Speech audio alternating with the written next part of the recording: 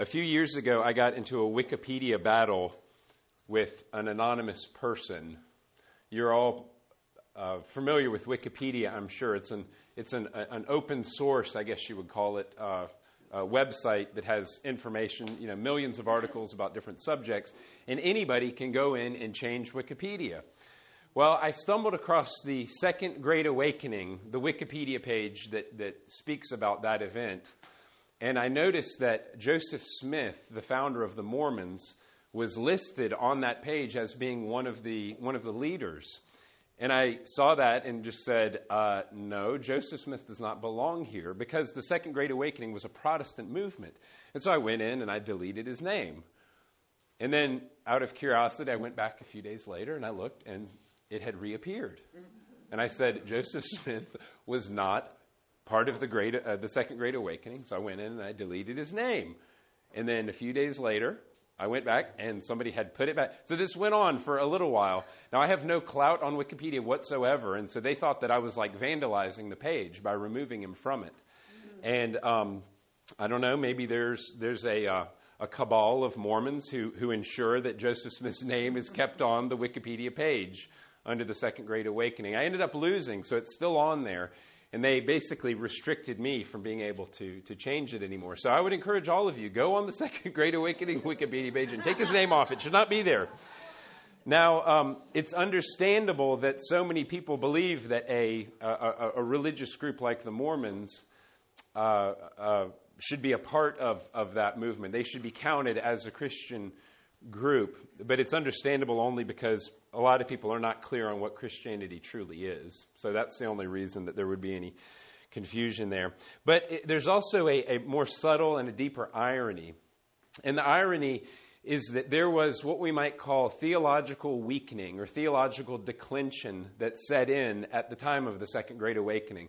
So ironically, you could see how in the aftermath of this theological weakening, more people are just less clear on what Christianity is, so that some could even be confused in thinking that Mormonism is kind of in the main line of the Protestant or even Christian tradition. Well, you know that last week we explored the First Great Awakening, and this week we're going to look at the Second Great Awakening. Now, this morning we enter into the third and the final phase of church history, what I'm calling the modern church, and I've settled on the date 1792 to the present. Now, there are reasons for that, and a lot of them are my own reasons. Why use 1792 as the dividing line between the Reformation church and the modern church? Mainly because of the onset of this European movement, especially French and German movement known as the Enlightenment that happened, that started at in the last few years of the 18th century, but also the modern missions movement. And what we'll see, especially next week, is that the results of the modern missions movement have changed the face of the church today more than anything else that's happened in the past 300 years. So if you were here from the beginning, back in, when was it, April or May we started, we began with the early church. We looked at the medieval or the medieval church or the church of the Middle Ages. Then we've just concluded the Reformation, and now we're on into the last phase of the modern church. Now the impact, there was my little graphic for Wikipedia battle. I'm a little bit out of order here. Well, anyway. The impact of the First Great Awakening, which we saw was from the 1730s to the 1760s, had worn off by the time of the American Revolution and the Revolutionary War in the latter part of the 1770s and early 1780s. And that was mainly through the impact of deism, right? Deism is this idea that, well, there's a God, and he created everything, but he created, and then he has just sort of put it on the shelf, and he's just letting it do its own thing. He's sort of letting the clock wind down on its own. That was an idea that really came in vogue in the last few decades of the 1700s. But also the writings associated with the French Revolution. That was the other thing that caused the effects of the First Great Awakening to wear off. Now, the years 1790 to 1830 are the approximate dates of the second great wave of revivalism that broke out in the colonies that has become known as the Second Great Awakening. And just as the First Great Awakening was a series of smaller revivals, so was the second. Now, the influence of the Second Great Awakening, it kind of divides into eastern and western regions. Now, remember at this time, like California was not settled. There was only Indians that basically lived from the Appalachian Mountains, sort of Missouri and west. And the first phase of the Second Great Awakening occurred in New England, and so the far northeast. Today we would call it Connecticut, New York, New Jersey, Massachusetts, those types of areas. And then a little bit later, a couple decades later, the influence began to move toward the south, especially in Kentucky. Again, this is all frontier. This was kind of the wild frontier in America back in those days. Now, the first revival that began this movement was at a college called Hampden-Sydney College in Virginia in 1787, when a few students became concerned about the state of their souls. That's a little typo. The revival started there, and it spread to Washington College and eventually south into the Presbyterian Church. So it began there, and then it gradually moved south. In New England, a revival among Congregationalists began at Yale University in 1802. This was kind of another spark of revival, under the leadership of the president Timothy Dwight, who was also the grandson of Jonathan Edwards. It then spread to Dartmouth up in New Hampshire, and then to Williams College. Now, that was the first phase of the revivals in the Northeast and among the Congregationalist churches. Now, one thing I neglected to point out last week, and I'll mention it now because it's really fascinating, and this is one of those interesting tidbits of information that you can put in your toolkit. Anytime somebody says, "You Christians, you're anti-intellectual," right? You're anti-education. You're just backwoods, fundamentalist types. You actually believe the Bible. That's ridiculous. Well, I'm going to give you something for your toolkit against a skeptic who says that about the Christian faith. Last week, I neglected to explain the educational impact of the First Great Awakening. During and in the wake of the awakening, the following colleges were founded to promote Christian education in the colonies. Number one, the University of Pennsylvania. The first building at the University of Pennsylvania was built so that George Whitefield could preach. He wouldn't have to preach out in the field. They constructed a huge building for him. Ben Franklin is really credited with founding the University of Pennsylvania, and he wanted a purely secular curriculum. Well, the trustees that he gathered weren't up for that, and so the initial curriculum of the University of Pennsylvania was Anglican, and this was in the year 1740. Secondly, Princeton. Now, Princeton was founded by the Presbyterians in 1746 because Yale University expelled David Brainerd. You see, David Brainerd was one of those who was very sympathetic to the awakening, to the First Great Awakening. In fact, David Brainerd and Jonathan Edwards, I explained, were very close. Brainerd lived in Jonathan Edwards' house for the last few months of his life before he died of tuberculosis, and he ended up dying there in David Brainerd's house. In fact, this is kind of a tender truth about that relationship, is that Jonathan Edwards had a 17-year-old daughter by the name of Jerusha Edwards. It's very likely, or we know that Jerusha really took care of David Brainerd as he was dying of tuberculosis in those months, and they fell in love. David Brainerd died, and a few months later, Jerusha contracted tuberculosis and also died. And yet Jonathan Edwards had no regrets whatsoever that she had really nursed David Brainerd, that she had been so caring and loving of him. That was how highly Edwards thought of David Brainerd. Well, David Brainerd got expelled from Yale University, and a group of Presbyterians said, "You're going to expel David Brainerd because he actually believes that the Great Awakening is a work of God? We'll form our own college." And it was known as the College of New Jersey, and later on it took the name of Princeton University. Thirdly, isn't that interesting? I love that. I know. Next is Columbia University, which was founded by the Church of England in 1754. Next, Brown was founded by the Baptists in 1764. Rutgers was formed by the Dutch Reformed, and Dartmouth was brought about by the Congregationalists in 1769. Now, 5 of these 6 schools are known as the what? The Ivy League schools. You have Cornell that came later. You had Harvard and Yale had already been founded. In fact, one other little educational thing is Harvard was founded in 1636 from a bequest given by a pastor by the name of John Harvard. He gave some money, some buildings in his personal library to train pastors. That is why Harvard was founded. There was theological weakness that set in at Harvard, and so I believe the year was 1701. So Yale was founded out of the kind of the decline and the slippage that was happening at Harvard. Once Yale started to decline within one generation, that's usually as long as seminaries last, and then they fall into error. One generation. When that fell apart, they founded Princeton. Now, Princeton actually lasted a long time, and I am positive that at least two people in this room know what seminary was founded when Princeton became very, very liberal theologically at the turn of the 20th century. And what school was that? Westminster Theological Seminary. So that is one of the flagship, you could say, denominations of our seminaries of our denomination.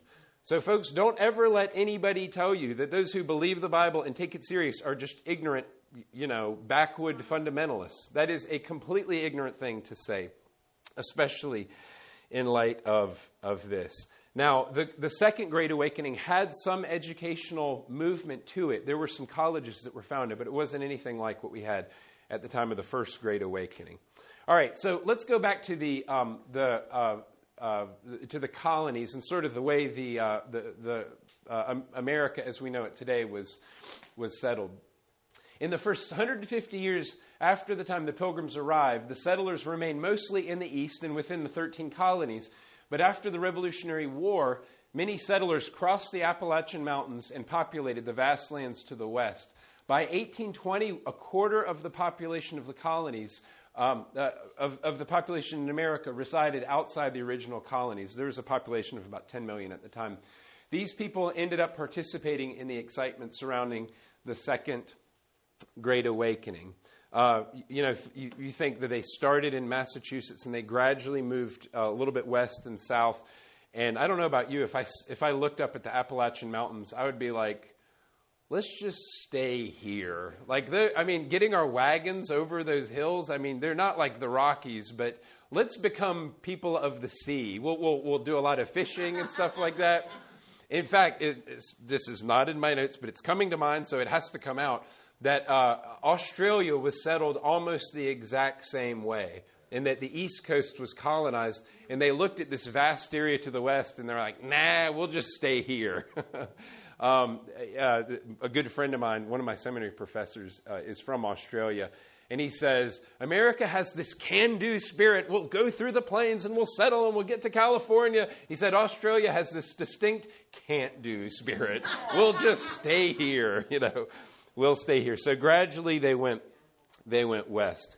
Well, the Presbyterians were initially the first to take revival meetings to the frontier through a pastor by the name of James McGreedy. In 1796, McGreedy went to rural Kentucky and began to preach. So he went south and he went west. His preaching was extraordinary. Many who heard him, they fainted, they shook, they howled, they shouted, they sang, and thousands flocked to hear him preach, and they camped out for weeks at a time. These became known as camp meetings. People would come in their wagons and they would stay for nonstop services for week after week. It's a little bit like Woodstock or something like that, like a music festival. They would go and instead of hearing bands and smoking pot, they would hear preachers and they would, drink water or whatever they did, But that's a little bit what this was like. Now, one of McGreedy's students, a guy by the name of Barton Stone, he went off on his own and he began these similar meetings. And one of the most notable meetings was held at an area called Cane Ridge in Kentucky in the year 1801. So this was one of the first major tent meetings. And this is an image of what it is. You've got, you had as many as 20,000 people that came to this area over a period of several months. You can see all of their tents in the back, and you have here this extraordinary preacher who's preaching the gospel. So it was the Presbyterian James McGreedy who began these revival type meetings, but it was the Methodists and the Baptists who really perfected them. Okay, so it ended up being the Methodist and the Baptist churches that grew extraordinarily large as a result of the revivals of the Great Awakening. They planted churches in the process. So Presbyterians and Congregationalists, they tended to stay east and northeast. And Judy, isn't it the case that you have Congregationalist churches still in almost all the small towns in New England? Yeah, very, very much so. Not a lot of gospel witness in them, unfortunately. There are certainly exceptions, but the norm would be for these churches, a lot of them, to be very just kind of humanistic and kind of worksy, do-goody, but not a lot of good news or gospel. Now, the numbers of the Methodists and the Baptists exploded during these revivals. Get this. In 1770, there were 20 Methodist churches. 90 years later, there were 19,000. Wow. Right? So we're talking about huge, just an explosive growth that happens in less than 100 years for the Methodists. And one reason was because the way they did their ministry was these circuit riders. You had Methodist ministers who would get on their horseback and they would go for month at a time. And they would go all across the frontier and go from village to village, preaching the gospel, catechizing people, right? Strengthening them and building them up in the faith, and ensuring that their flocks were well looked after. So that was the model that was used in those days. Now I'm going to get a little deep on you here. I want you to think about this for a moment. Let's ponder a little bit of the nature of the kind of the Calvinistic impulse and the Arminian impulse in the settling of America, and why it is that certain groups became popular. So think of this. The Methodists and the Baptists were predominantly Arminian in their theology. The Methodists were like exclusively Arminian, and then most Baptists, but not all Baptists, were Arminian. Do you all know what the word Arminian means? No. Right? Okay, I'll explain it. So an Arminian says that the main reason that I'm a Christian is because I decided to put my trust in Jesus Christ. Okay? I was the main actor in me coming to faith. A Calvinist would say that, yes, I did make a decision for Christ, but the reason I did make a decision for Christ is because God eternally predestined me, right? So even before I was born, he set his electing love on me. Okay, so that's as short as I can make it. Those are the differences. So these groups were mainly Arminian in their theology, unlike the Presbyterians. So a good Presbyterian, anyway, in those days was supposed to be Reformed and Calvinistic in their theology. All right, so the connection between Arminianism and the success of the Methodists and Baptists in America is a connection worth pondering. Let's think about this. The idea that you hold your destiny in your own hands is in keeping, that's in agreement with a deeply American way of thinking, isn't it? The idea that you get to decide what you want to do seems more in line with Arminianism, right? Because it's up to you. It's up to you to decide. Are you going to... in salvation, are you going to choose Christ or are you going to reject Christ? And in the same way with the settlers, are you going to get out there and make something happen in the world? Are you going to provide for your family? Are you going to build a business? Are you going to sit around like a lazy bum and expect it to just happen? Okay? Let's keep thinking. On the other hand, it seems more Calvinistic to believe that things in the world are basically in place and there's no need to upset the social structures or social order. Now, this idea is strongly compatible with monarchy and the autocracy in England, right? In England, then, and I think in a lot of ways still now, there's this idea that there is kind of a fixed social structure. There's a social order. And if you're born in a very working class, into a working class family, for the rest of your life, you will be working class. If you're born where your family owns extensive property and land, where your family doesn't really have to work because they're just getting so much passive income, then the chances are you're going to stay within that class for your whole life. Therefore, it makes sense that the Second Great Awakening occurred in the colonies and not in England. There was not this revivalistic movement in England. In England, there's a settled social and political order. People basically accept the way things are and are content with it.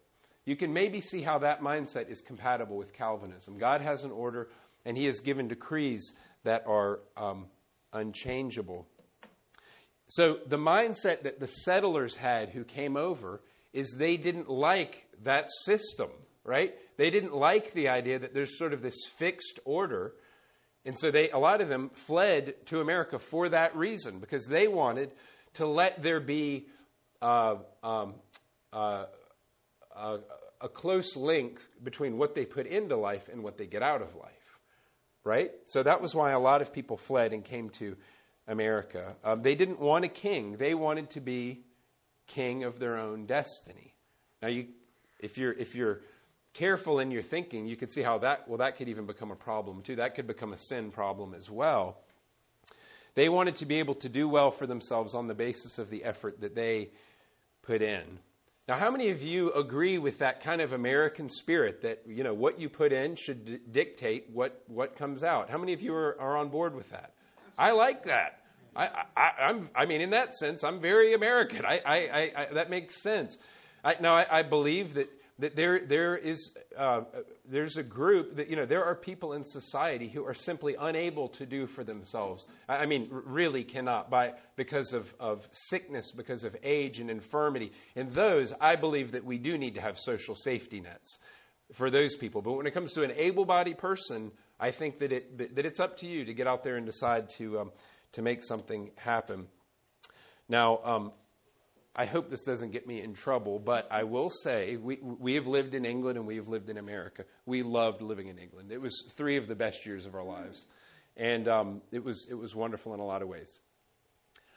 I will say at the same time that Nicole and I, we were very struck by how hard it is to initiate like a business and to get that going and to really try to get out there and do something new on your own.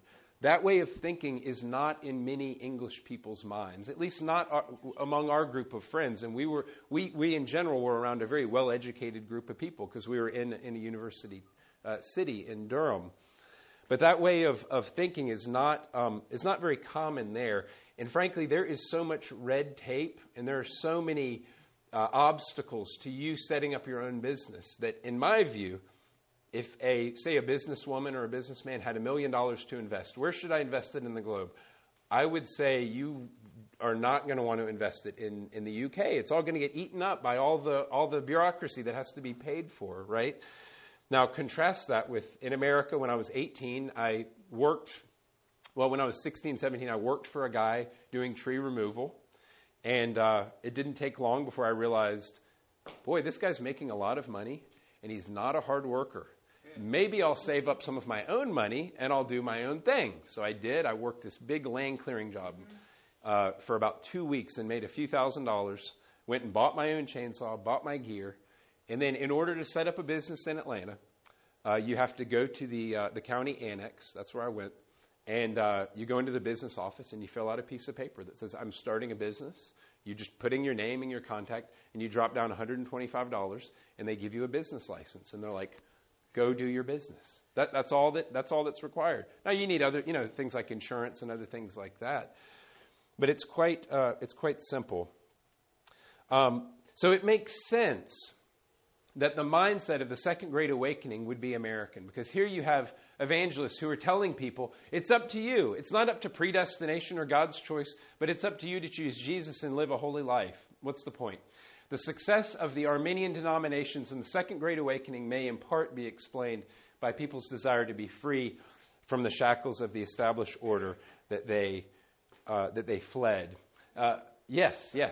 Doesn't that, on the other hand, kind of send a concern to those of us that come from a Reformed Calvinistic perspective that we have an inertia we have to push against if we're going to evangelize and do things other than the 100%. stated order?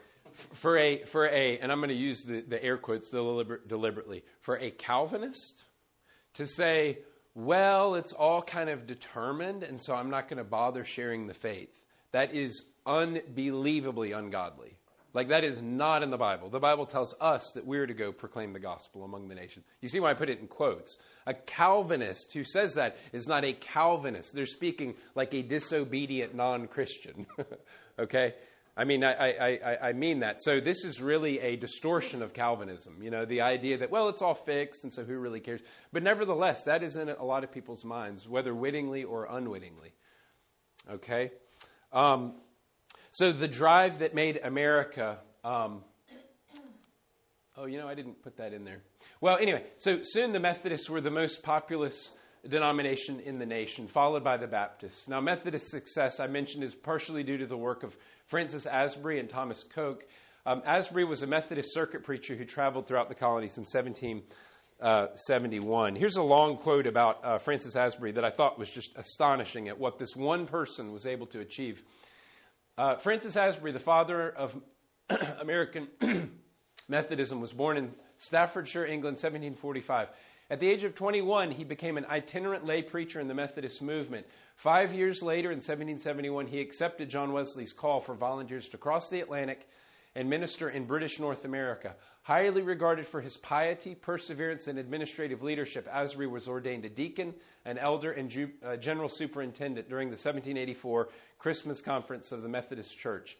During his 45-year ministry in North America, Asbury rode an estimated 130,000 miles, preaching more than 10,000 sermons and ordaining an estimated 700 clergy. Wow. Under Bishop Asbury's leadership, Methodism in North America grew from less than 1,000 members in 1771 to over 200,000 in 1816. From 1,000 to more than 200,000 in just a few short years. Remarkable. It's remarkable what one individual, one man or one woman is actually able to accomplish for Jesus. In my own, this is me preaching it myself, I wonder if this sort of thing is even possible in an age where we have so much of this important to do. And Netflix. And just wasting time on the internet. Is that even possible? There being people like this in the church today is there's a lot of inertia we have to push back against if any of us really want to make an enormous impact for Jesus. Yes. Mm-hmm. It's interesting. That kind of growth is inconceivable almost. It is. It's absolutely. It's remarkable. What one person think about 1,000 people that were so gripped by Jesus that they lived their whole lives for that. What could actually happen? Yes, sir. Uh-huh. Just one question. I was raised as an Episcopalian. Yes. And in the Episcopalian faith and so forth and so on. And I had the experience of going through high school with the utopian socialist. Oh, okay. Interesting dichotomy, to say the least. Yes. And what I'm wondering is how one, as a believer, says that this is the only way to the truth in life. That Jesus is, do you mean? Yes. Well, if you probably are aware you were just quoting Jesus in John 14:6, right. Where he says that. And I think if I'll answer this very briefly because we haven't even really gotten into the main part of the Second Great Awakening, so we have to be so quick. But for anyone who's a Christian and who could rightly take that name on themselves is a person who realizes that in Jesus Christ there is someone who is utterly unique in all of the world. He claimed, but he also acted like a perfect man, but also the perfect God come in the flesh. And so once we've decided on who Jesus is, and when we come to, if we really believe what he says about himself, that he is God come down in the flesh, God among us, God with us, then it seems like not a far stretch of logic that we can perfectly trust everything that he said at that point. And so when he said that he's the only way to God, it rattles people, because people don't like that. We want to keep our options open, especially in America, right? Yes. And yet he made these claims about himself that he's the only way, the truth, and the life, and the only way to come to God. So at that point, that's where I fall on Jesus and his promise, and I say, I've been criticized for that, and I say, you're not criticizing me for believing that. You're criticizing Jesus. You're saying he was wrong. So you take it up with him, okay? Now, let me point out that it's a good question. Thank you very much. Now, let me point out that if Edwards and Whitefield were the two key figures in the Great Awakening in the colony, there was really only one major figure in the Second Great Awakening, and his name was Charles Grandison Finney. He was a Connecticut man converted in 1821. He perfected the revivalistic approach to evangelism. Now, Finney was originally ordained as a Presbyterian. He later rejected the fundamental tenets of Reformed theology, like predestination and the 5 points of Calvinism, whatever you want to call it. Now, some of the new measures of revivalism invented by Finney were extended preaching services, where they would do these things for hour after hour after hour. You're all like, thank the Lord we're in a Presbyterian church. We're not doing that. The rise of colloquial language in sermons. So he didn't speak in these lofty tones. He would get down and say, what happened to you this last week? Isn't it true that you realized you needed Jesus? That kind of thing. The anxious bench. This is kind of one of my favorite, in sort of a funny way, kind of one of my favorites. I'll explain the anxious bench. And calling out notorious sinners by name as he preached. I know that you've been drinking. I know that you're committing adultery. I know that you're doing this. And he would name people from the pulpit. Now the anxious bench. This is actually a picture of an anxious bench in kind of a modern day type of setting.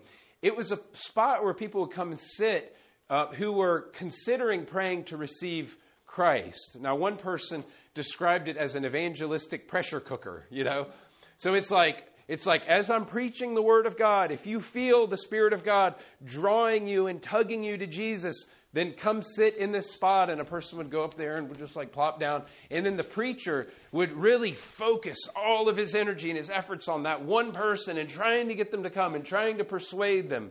See, so a pressure cooker is a good way of putting it. So you would come and sit on the anxious bench, and then maybe you would be convinced that you needed Jesus. Now, happily, and this is a really good thing. Finney, as well as many people, Presbyterians, Anglicans, whomever, Baptists, believed in those days that black people should be part of this awakening. And so you had a lot of black people who came. There was a mixing of the races, which that was not happening outside of this in these days.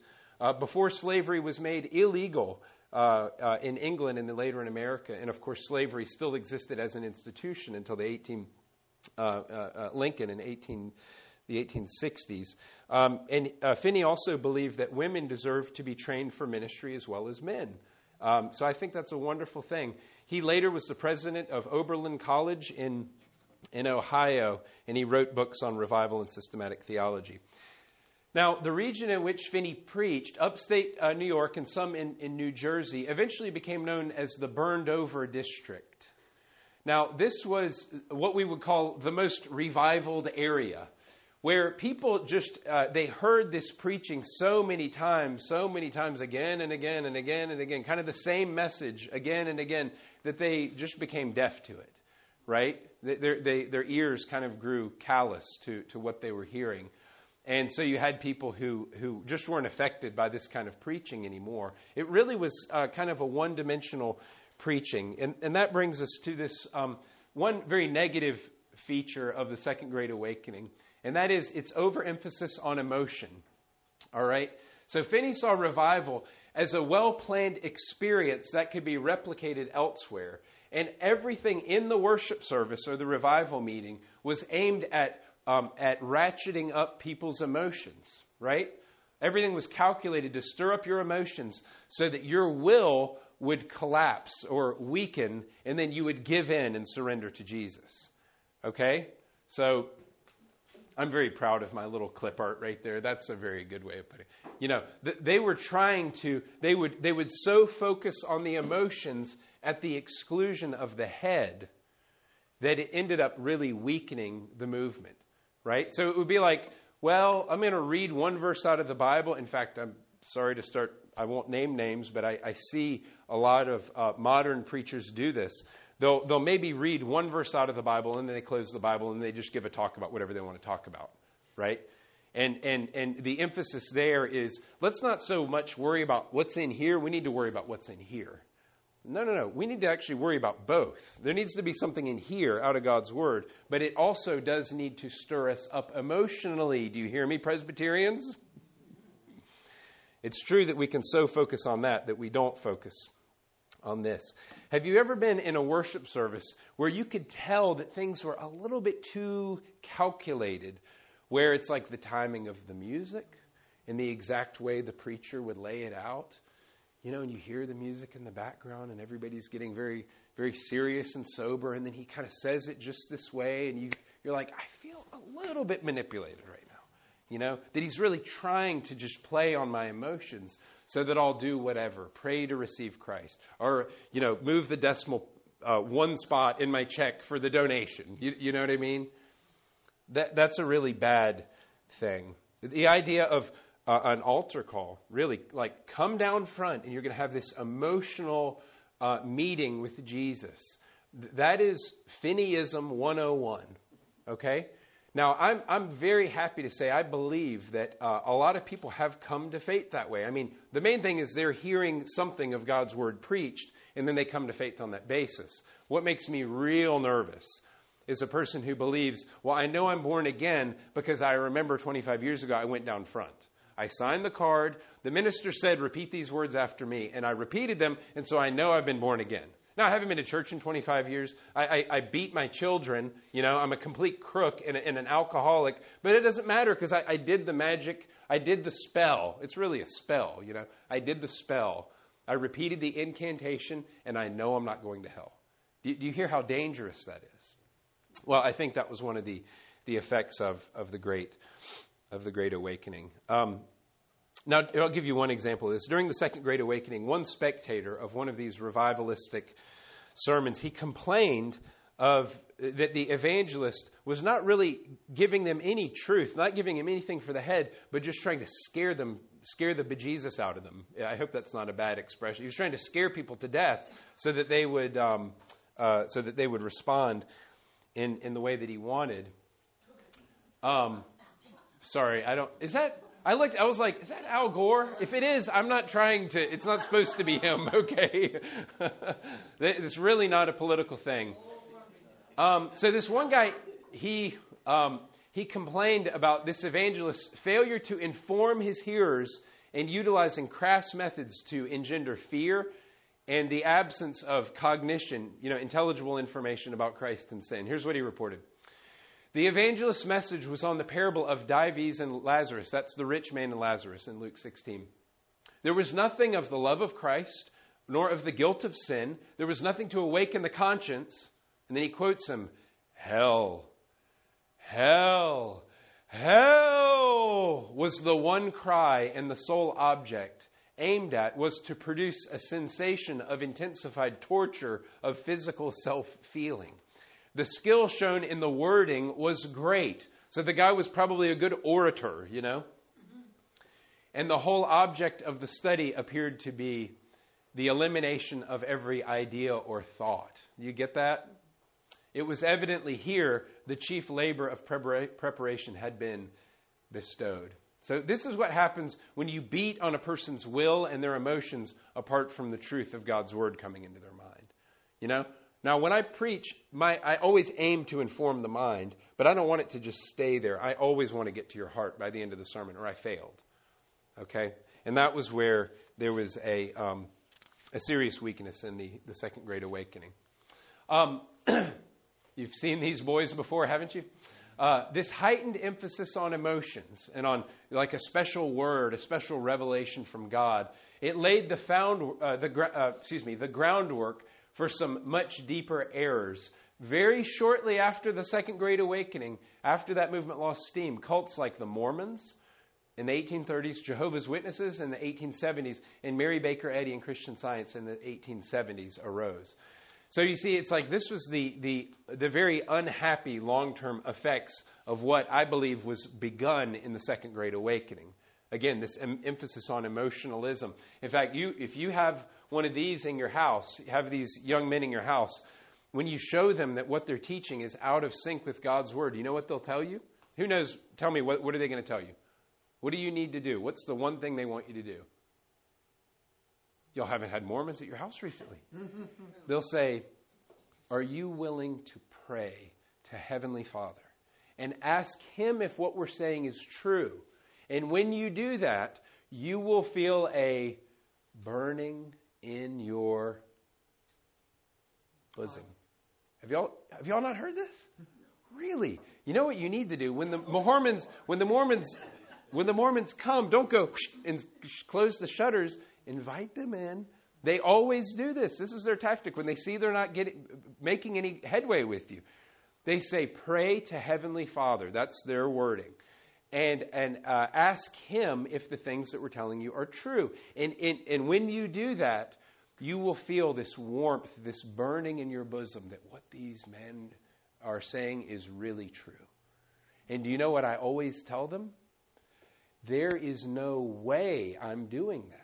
Because my Bible says that if even an angel from heaven is to preach another gospel like you're doing, let him be anathema. And Paul says it twice in Galatians chapter 1. So no, I'm not praying your little prayer. Okay?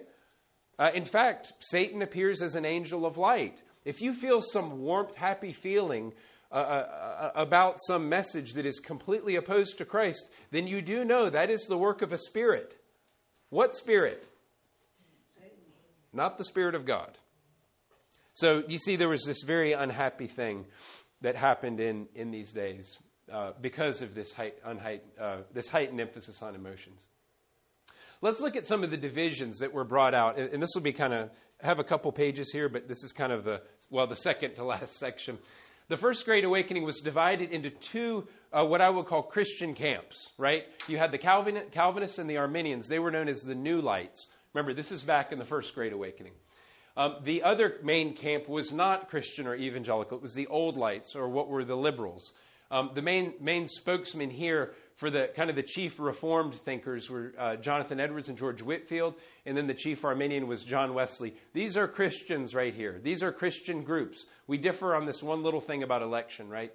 And then we looked at Charles Chauncey, who did battle with Edwards. He was a liberal. He ended up becoming a leader among the Unitarians. So that was what happened in the First Great Awakening. Well, there were these splinter groups that happened, these divisions that happened at the time of the Second Great Awakening later. And the first was the movement known as Restorationism. The Restoration Movement. Desiring to return the 19th century Christian church to its pure primitive form, a man by the name of Thomas Campbell and his son Alexander Campbell, and later a guy called Barton Stone, they founded a movement collectively that is known as Restorationism. Now, Thomas Campbell was a Presbyterian who came to America in 1807. His church tried to prevent him, his Presbyterian church tried to prevent him from administering communion to those who had not been approved to receive communion. He disagreed and he lost his credentials with the Presbyterians and he became a Baptist. Now, he believed in baptism by immersion, and he emphasized the second return of Christ, which are very Baptistic themes. But eventually the Baptists realized that he wasn't one of them either, right? So he was disgruntled with the Presbyterians, disgruntled with the Baptists. And so he claimed his goal was, quote, a complete restoration of apostolic Christianity. And so later his son Alexander and another disgruntled Presbyterian, Barton Stone, became pejoratively known as the Campbellites. Right? So all the churches that came out of this, they became known as the Campbellites. Now, they founded the churches that were called the Disciples of Christ and the Churches of Christ to this day. So initially they were called the Disciples of Christ, and then later they branched out into what are known broadly as the Churches of Christ. Now, these still exist today, the Church of Christ. I have a neighbor who lives right across the street. Very, very nice man. We're friends, but he's part of that church. Now, to this day, these churches teach baptismal regeneration. What is that? That baptism saves you, right? It washes away original sin. It forgives you. And they tend to be, they are very rigid in their insistence on observing the law. You have to keep enough of the law of God or else you cannot be saved, right? In fact, my neighbor, this friend of mine, he gave me a card and it showed me the things that are necessary for salvation. And it doesn't say Jesus alone. So it's like, well, we disagree on the gospel, don't we? So anyway, That's the first movement. The second movement, all of you are familiar with, I'm sure, are the Second-day Adventists. Now, this gets a little bit, I want to be nice to Seventh-day Adventists because I'm sure there are brothers and sisters in that movement, but there's a little bit of humor here. They were begun by a guy called William Miller. Miller was a farmer who studied his Bible constantly.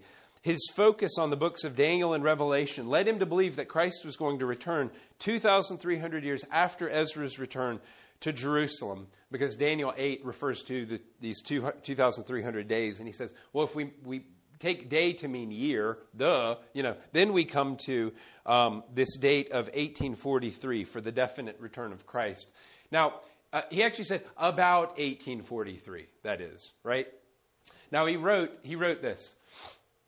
My principles in brief are that Jesus Christ will come again to this earth, cleanse, purify, and take possession of the same with all the saints sometime between March 21st, 1843 and March 21st, 1844. That was a letter that he wrote to one of his colleagues. Now, the date came and went, and it won't surprise you to know that Jesus did not come back.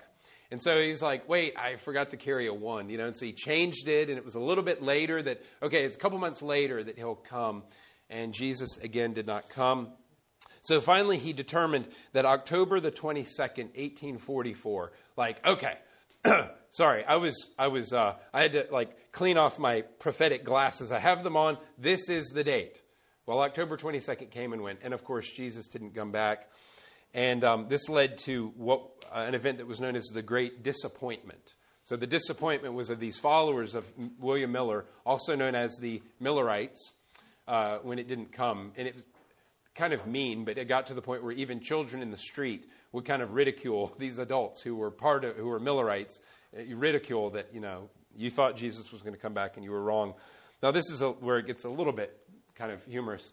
One Millerite, a guy called Pickens, proposed that Jesus was trying to return, but was presently sitting on a cloud and had to be prayed down. Evidently, he wasn't, because he didn't. Or maybe they didn't pray fervently enough, but large numbers left the movement. Some joined the Shakers. So the idea is well, Jesus is trying to come back, but he's literally stuck in a cloud. And so if we pray hard enough, he will come back. Well, that didn't happen. The name that is really affiliated with the Seventh-day Adventist Church is a lady by the name of Ellen G. White. That's probably a name that you've heard if you know anything about their church. Now there were she claimed to be a prophet. She wrote a lot of books, The Great Controversy and so forth. Now, distinct beliefs of the Seventh-day Adventist movement are, number one, a strict emphasis on Saturday as the only proper Sabbath. A lot of times, Seventh-day Adventist churches that don't have buildings will worship in Christian churches and Protestant churches because there's no conflict. You worship on Saturday, we worship on Sunday. They're very rigid that the only proper day to worship God is on Saturday. They believe in what's called soul sleep between one's death and resurrection, and they also reject eternal hell for the wicked. So they teach annihilationism. What's annihilationism? What does that mean? You're snuffed out of existence. You cease to exist, right? No hell for anybody. The Seventh-day Adventists, they have a worksy flavor to them as well, just like the Restorationist churches do. Now, very briefly, I'll give you 3 positive legacies of this movement, and then then I'll take any questions that you have. 3 positive legacies of the Second Great Awakening were, number 1, abolitionism. Thankfully, there were believers at the turn of that century, the turn of the 19th century, who believed that slavery was wicked and it needed to be eradicated. So you had a lot, including Finney and many others who were for abolitionism. So I praise God for that. Second, this might be news to you. I just learned this a few years ago, and I didn't know it. Sunday school originated at this time. So Sunday school does not go back 1,000 years in church history. The idea, it actually came about in the Second Great Awakening. The first recorded Sunday school was held at someone's home in Virginia in 1786. What was that? 1787 was the Declaration of Independence? 1780. Ooh, boy, I told you I don't know anything after 1750. Yeah.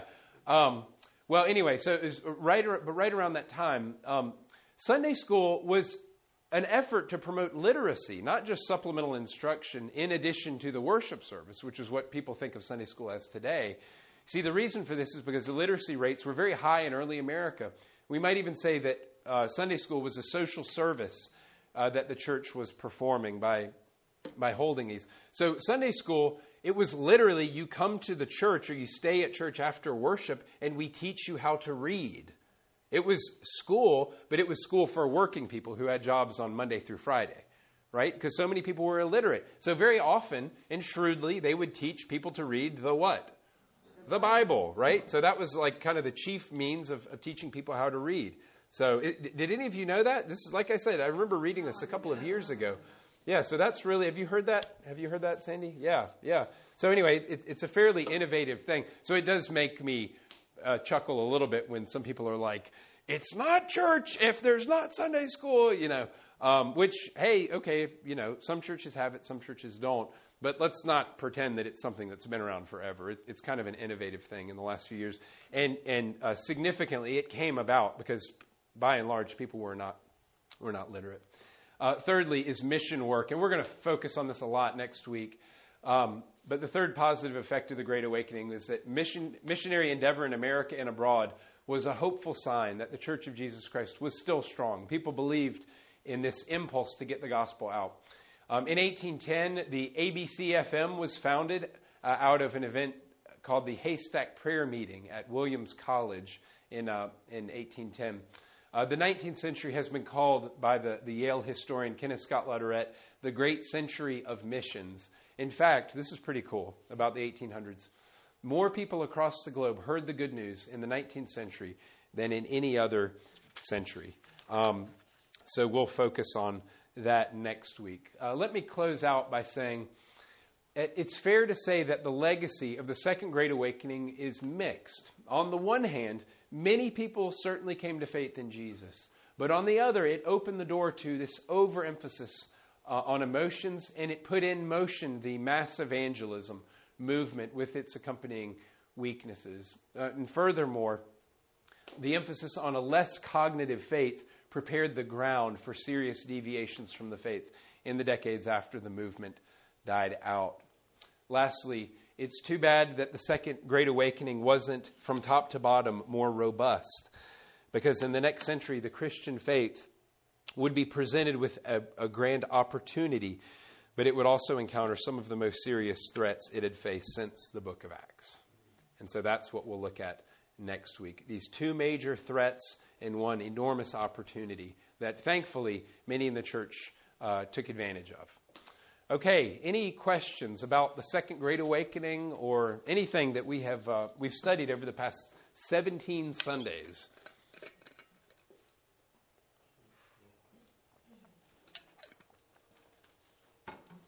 Yes, Verna. Last week there was a program on Martin Luther, and they said at that time that most of the Germans learned to read in the church in order to read the Bible also. Yeah, I'm sure that sounds very credible. I'm sure that's true. With the invention of the printing press by Gutenberg in the 1460s, it made widespread reading possible for the first time in human history. Because anything that you or I or anyone in those days could have read, it had to be handwritten and hand copied. And so just owning writings of any kind was unbelievably rare. You had to be very, very wealthy to own anything that was, credibly copied and recorded. But once that changed, literacy just exploded across Europe and the rest of the world. And the main book that people wanted to read was the Bible. So I love that about the Lutheran church. That's a really good thing. Any other questions or comments? Why is it John Wesley tried to become a Methodist and separate himself so drastically, creating a new denomination? Was just about being Arminian versus being Calvinistic? So Wesley, his whole life was a part of the Methodist Church. He never broke. Was a part of the Church of England. He never broke with the Church of England. So originally, you could think of Methodism as a kind of a revival movement within the Church of England. I can check back on that. I want to make sure I'm telling you exactly right, but I'm 95% sure that his whole life he was a member in good standing in the Church of England. But eventually his movement grew so large that it was functionally independent from the Church of England. So I think there were various reasons for it. One is that a lot of people, they don't get this. For most people, they understand Wesley as the originator and the founder of the Methodist movement. That's really not true. Wesley and Whitefield were deeply engaged simultaneously at the very beginning of it. And whereas Whitefield had this impulse to just go out into the highways and the hedges and the fields and preach to everybody who would listen, Wesley was the type who came along after him. Wesley was one of the most capable organizers and administrators that the world has ever seen. I mean, that's how you had these Methodist churches that developed the way that they did. And as I mentioned, he set aside Thomas Asbury and Francis Asbury and Thomas Coke to be the superintendents of the Methodist Church in America. That was a very smart move because they were very capable. They were very capable as well. Now, at the time, one reason I think for this, not a new church being formed, but him functionally breaking away from the Church of England, even though he didn't renounce his credentials, is that the Church of England is Calvinistic. At least it was at the time. You go back and you read the 39 Articles of the Church of England. They are Reformed and Calvinistic. In fact, the Church of England has technically been Calvinistic all of its history until I think it was in the 1970s that they said, people just aren't really creedal these days. They say, well, we don't really care if you actually believe these certain points in the 39 Articles. So I think that must have been a part of it as well, that he very much disagreed with the Reformed emphasis on soteriology. So, yeah. Anyone else? Yes, Rich. Back when I was a traveling film lecturer, and I did that for about 10 years, all over the United States and Canada, Yeah. I would get booked into these Seventh-day Adventist colleges and private boarding schools and things, like Southwest Union College and Columbia Union College. I mean, from California to Maryland and Texas and Pennsylvania, and they would, they're vegetarians. Oh. They would feed me out of their cafeteria, and they had all this textured soy protein that looked like meat, And these shows, I believe, as I remember, they were almost always on Saturday night, as if their Sabbath maybe ended around 6 p.m. and they were ready for some entertainment at night. Interesting. I think I have that straight. Anyway, Interesting. It was quite interesting for me. Okay. To get exposed to that world of Seventh-day Adventism. Are they? Do they tend to be literal six-day creationists? I think they are. I'm not sure I got into that one. Okay, because I was wondering if there was ever any sparks that flew, because I think they are pretty rigid on six-day creationism. Do you know, Dave? Does anyone know? Friends I had were. Okay. Well, it's good you avoided it if they were, or else you might have not gotten any more invitations. Okay. Maybe one more. Any last questions before we break? All right. Very good. Well, thank you all for coming.